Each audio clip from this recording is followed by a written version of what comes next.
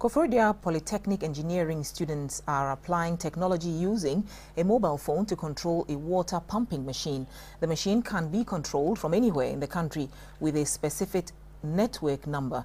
This was demonstrated at the National Engineering Students Exhibition Week in the Eastern region. The National Exhibition Week celebration brought together engineering students from polytechnics in 5 regions.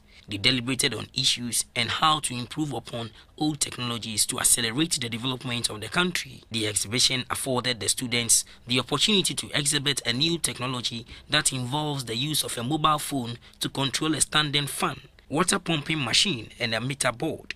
Wherever you want to apply it for electrical appliances, it can work.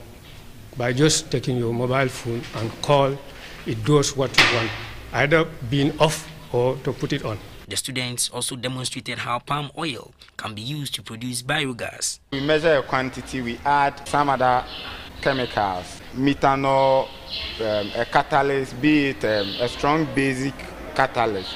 Here we use sodium hydroxide, to speed up the rate of reaction.